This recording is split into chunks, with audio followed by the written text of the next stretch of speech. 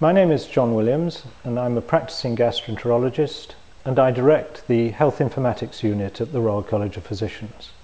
And I'm very pleased to support this project on behalf of the RCP.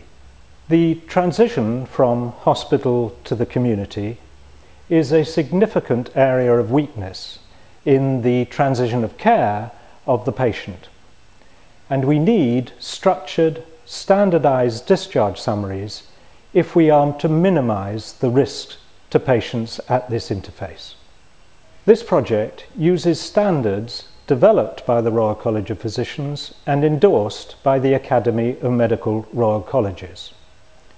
Wide implementation is essential if we are to improve the quality and safety of care at discharge.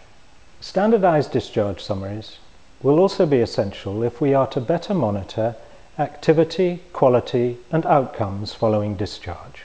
They will also be very important as patients have greater access to their records. So on behalf of the Royal College of Physicians, I'm very pleased to support this project and to encourage wide uptake in the service.